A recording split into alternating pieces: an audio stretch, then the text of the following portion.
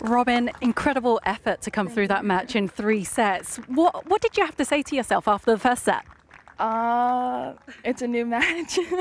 Yeah, the first set was obviously difficult. She played really well. It took me some time to get used to the court, but I knew the amount of work that I've put in from the start of the year that I knew I'm capable of fighting back and trying to find a way, and it's more just focusing on just embracing it. Like, yeah, I did not like it at all, but as long as I embrace it, then it's helpful.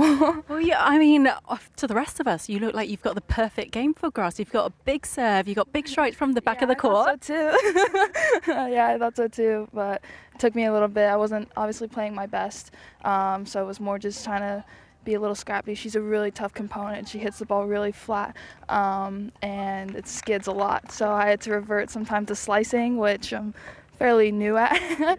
But yeah, I made it work at the end.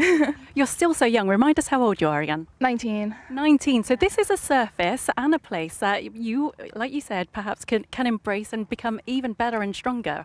Yeah, no, I agree. I think this is my 3rd time playing here. I played juniors here, 2nd time professionally, and just here for the journey, trying to embrace and learn every little thing that I can. Everyone says, like, you're young, but I'm pretty eager to try to make it to the top while I still am young.